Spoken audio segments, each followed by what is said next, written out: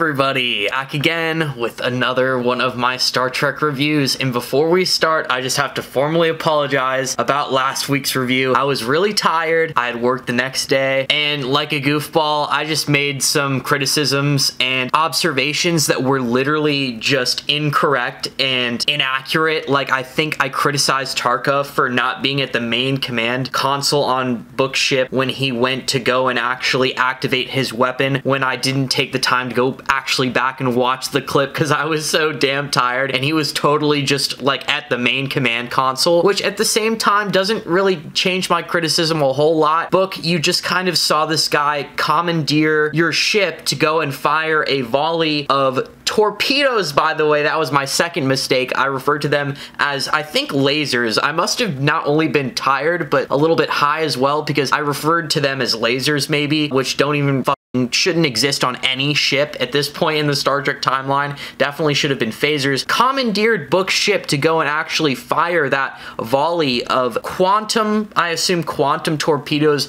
at the Discovery ship, and you're just gonna let this guy sit at the console and let him do whatever he wants. Why do you trust him? You really shouldn't. I guess my criticism of the scene is just it lacked very good choreography. I feel like a lot of scenes in this season lack a lot of good choreography. They lack a little bit of budget, and I think that this is going to be a reoccurring theme, especially in this episode, which I will get into later. And then also last episode, I was very critical of it just because it lacked a lot of substance, okay? My main criticism of Discovery is that it oftentimes underuses its cast of characters, and I was a little bit disappointed that the Commander Non finally returning out of the blue episode, she returned only to perform this role of an overbearing security officer looking over the shoulder of Michael Burnham the whole episode, and then at the end of the episode she just gives this cheap message of leadership to Michael, and it's a little bit preachy, annoying, and unnecessary, and not to mean repetitive. Like, there's already been themes of Michael having to make hard decisions in the captain's chair, and what is the viewer honestly going to get out of that? Like, okay folks, sometimes you're going to have to kill your boyfriend for the sake of the mission and for the sake of your friends and to keep the galaxy safe. Like, what is me as a viewer really am I going to get out of that? That's not a lesson that I could really take home. We need a lot more lessons for the viewers and a lot less lessons for Michael Burnham, because at this point, the whole leadership and command lessons that she's got to have in the captain's chair, at this point, they just need to get a little bit better, because the one in the last episode with Commander Non, just in Michael Burnham's ear, just be like, you got to kill Book, you got to do it, Michael Burnham, it's your responsibility as a captain to make the hard decisions. Commander Non is the one person that is not on the Discovery crew besides Tilly at this point, I'm pretty sure, that is, you know, not from this point in the timeline. This is not her home. It just seemed a little bit weird to me that she, without notifying anybody on Discovery, just slipped back into the ranks of Starfleet security, and now that she's back on Discovery, she wasn't really acting like really much of a friendly ally, but she was the asshole security officer character for the episode. Why did Commander Non have to fill that role? It could have just been any Joe Schmo, and it could have just been anybody for the filler episode. I'm just a little bit disappointed that they had to do Commander Non so dirty. But with all that being said, that is all the reasons why I was really critical of last episode. Let's get into this episode. Season 4, Episode 10, titled Galactic Barrier. In this episode, the Discovery actually get ahead of Book and Tarka. Book and Tarka have to run a little errand, and they get ahead of the game and actually travel through the Galactic Barrier. In this episode, we have a lot of dialogue in this episode. I can see from a mile away that this is the most under-budget episode of the whole season. There is just an unbelievable amount of very mid-camera work. I was watching some episodes of Season 3 today, and you could honestly just tell the budgeting difference. A lot of the scenes and a lot of the camera work in the season seem really shallow. It is so much dialogue. There is so much dialogue in this episode. So many just normal pan shots, okay? There's an extreme lack of just editing, camera shakes that you see in previous seasons. It's just extremely translated in this episode, and that is not like an overwhelming criticism. I know this is the COVID season. I know that there was demand on them to get this season out, and I also know that the budget was probably spread a little bit thin, but I just have to make the comment regardless. If you guys pay attention to this episode, I want you guys to just look at the camera tilts, the pans, and then maybe go back and watch an episode from Season 2 or early Season 3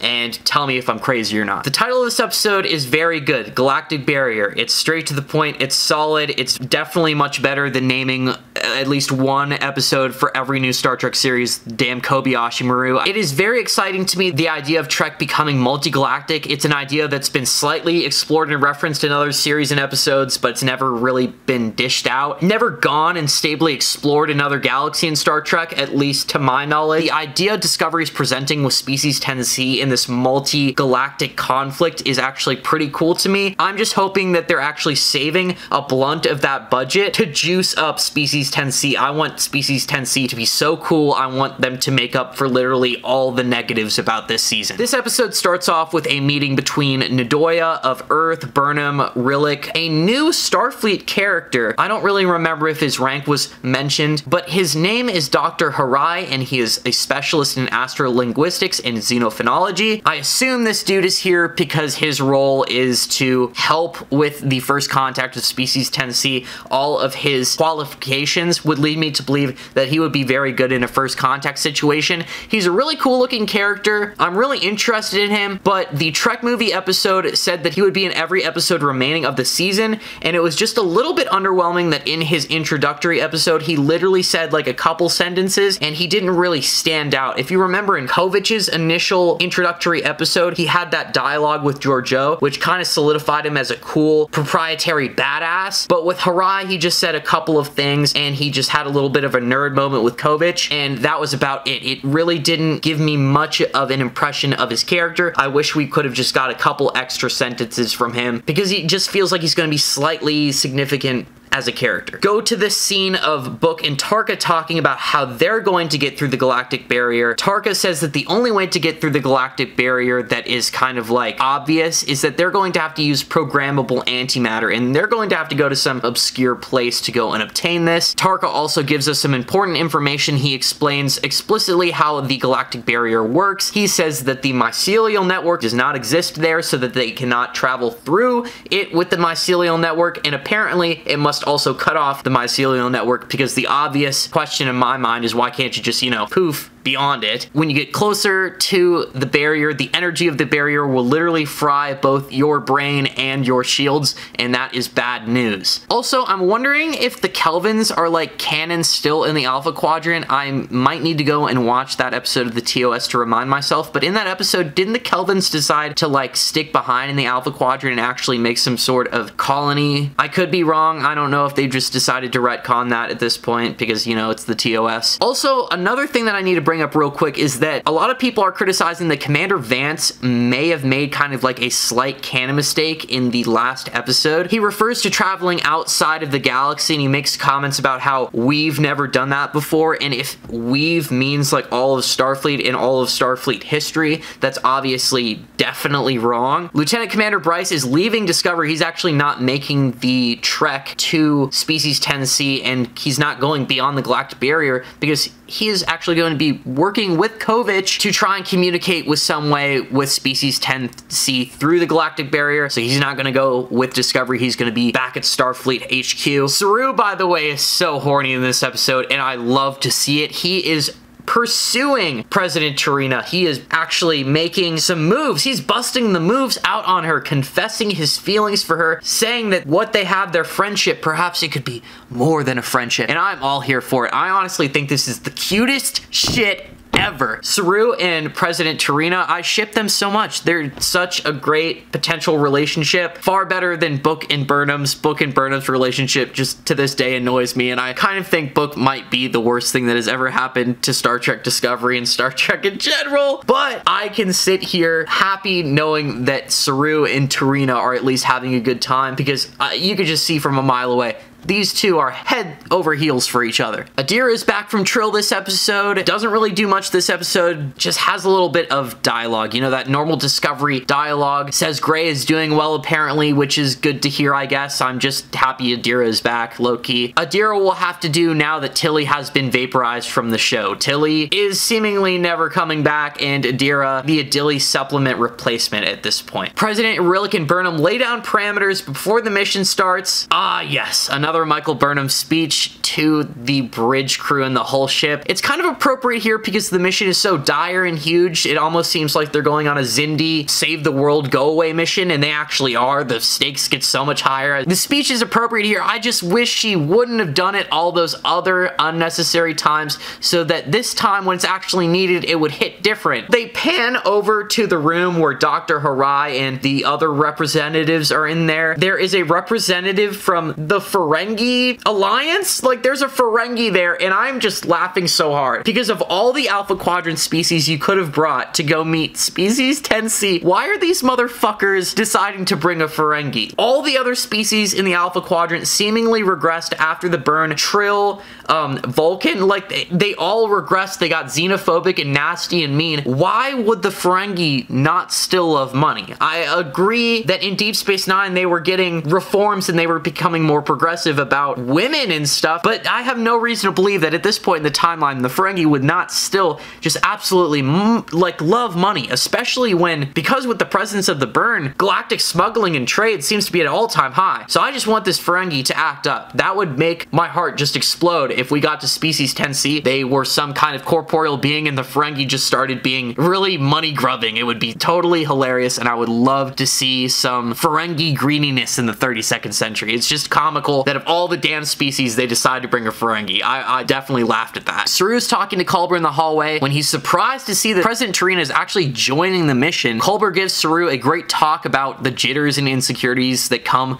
with initially pursuing a relationship, and it's really good, but I need Culber to start feeling more like a chief medical officer than just a ship's counselor. It's really cool that he could do both, but can somebody please get COVID or a scratch on their ankle or something so I could feel like this guy is an actual doctor? The only thing that he's done this season that had any semblance of doctoring is when he pulled out his pad to that dead guy, and in really comical red letters it just said dead. Tarka recounts and has a flashback this episode. This is the Tarka flashback episode that tells us all about Tarka's backstory, and there is a crazy surprise twist that is just kind of cool that I admire and like about Tarka's backstory. Yeah, no, let's just get into it. I really like it. Tarka recounts and has this flashback about his infamous friend from another universe. We learn that his name is Oros and that he's an unspecified XENOS. At least I cannot specify him. If he is an already existing Trek species that you guys know about, please let me know. I don't know what he is. They're forced to look for an alternate propulsion system other than dilithium-based warp after the burn. Oros and Tarka, though,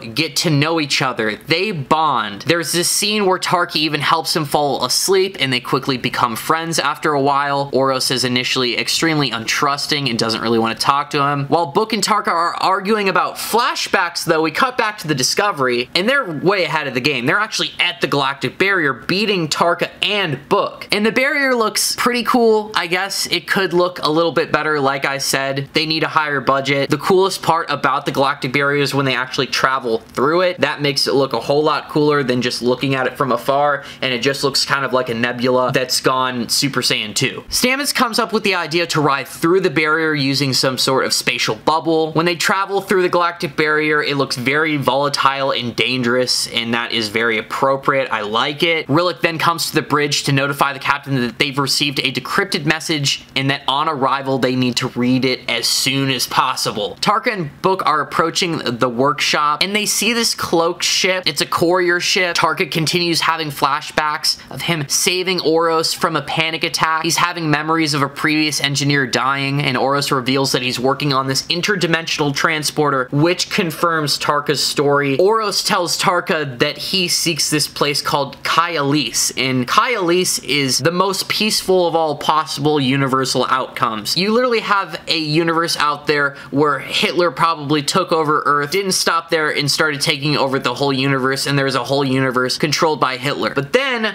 on the other universal spectrum of that, you have Kaialis, where all universal outcomes are so dope that it almost seems like heaven. There exists a universe where you didn't spill your coffee on your lap on February 2nd and give you that huge second-degree burn. That universe exists, where your girlfriend didn't cheat on you and take the dog. It is Kaialis, and we all seek it. It's actually really cool. I like that from a story perspective, that there exists like a universe where all outcomes outcomes are really good, and I wonder what that universe would look like. I do not think that Oros is alive after watching this episode. I really would like to see Oros as a corpse by the end of the season. I feel like it would make things juicy. I feel like it would make them impactful, and I feel like it would make things dramatic. Cut back to Discovery. Message from Admiral Vance notifies Burnham and President Rillick that the DMA will affect Earth and Navarre come 71 days. So yeah, this definitely starts feeling like the Enterprise Xindi mission where they're on their way to go and save the Earth. Kind of raises the stakes in a good way. Rillick and Burnham bicker about what actions to take. Burnham says that they have to stay on course and notify the crew. Rillick doesn't want to do that because she says that this is a very, very delicate political situation. Back to Oros and Tarka though, there is a scene where Oros and Tarka are like cuddling and doing math equations, which leads me to believe it kind of is confirmed in my eyes at this point that Tarka feels this immense responsibility to get to this alternate universe to find his friend because they have some kind of romantic relationship. This is gay alien love. This is gay XENOS love. And I am all here for it. This is beautiful. I thought that there was going to be like bodies on top of bodies. There was going to be some dark, grimdark backstory for Tarka, which would have been cool. But this is just like so Discovery, isn't it? That Tarka has this gay alien boyfriend that he needs to go meet at all costs because in this universe, everything probably seems so bleak without him. I just thought it was really cool. I like that Tarka is doing all of this because of somebody that I assume he loves, because Book also seemingly is doing everything he's doing to protect the people that he loves, and I just think that that's kind of a parallel that makes me feel better about the events of the last 3 or 4 episodes. I like that. I like what's going on with Tarka and Oros. I fuck with it. Oros and Tarka attempt to escape from their laboratory, but they don't have the necessary energy, so basically Oros gets